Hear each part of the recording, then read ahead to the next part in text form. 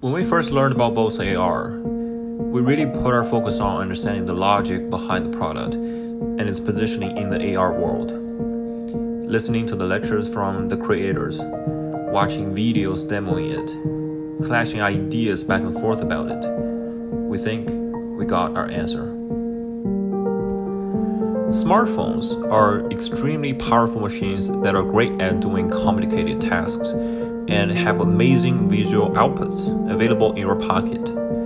Bose AR does not need to do what smartphones are great at. Smartwatches are great at tracking fitness and workouts because of their advanced sensors and advantages in physical location, your wrist. Bose AR does not need to do what smartwatches are great at. What Bose AR is far better at, however, is that it has phenomenal speakers, just as great as headphones. But much better, it won't isolate you from the world once you put it on, and you get to wear it all day. It connects you with the world. We agree, there should be a lot of convenient features, such as notifying when your next bus is coming. What's the weather's like? Is the road you're walking on safe? But essentially, it should be about maximizing sound experiences. That's what's unique about Bose, and what nobody else can do any better at. We should maximize that.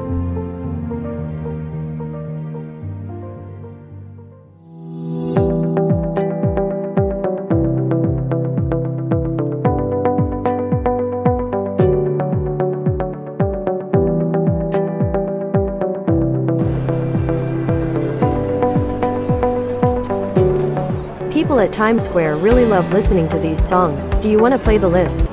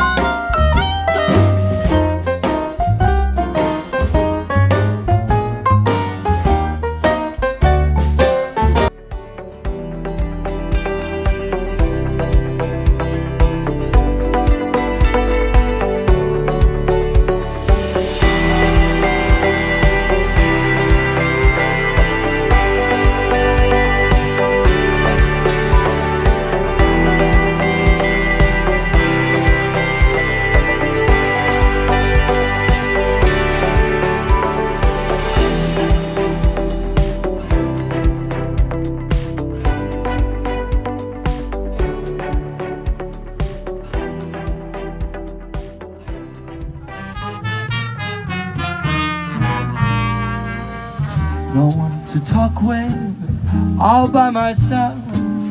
No one to walk with, I'm happy on the shelf.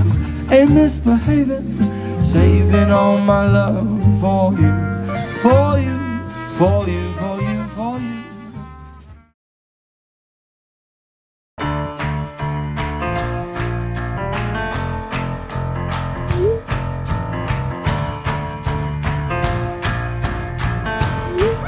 This Popeye has a 2-star rating on Yelp. It is below average on customer services.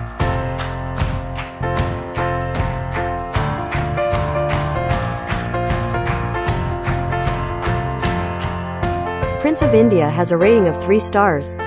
What do you think?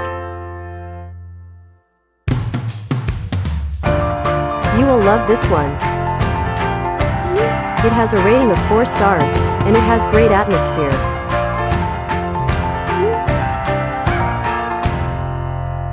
By the way, nearby tends to be unsafe after 11. Stay safe.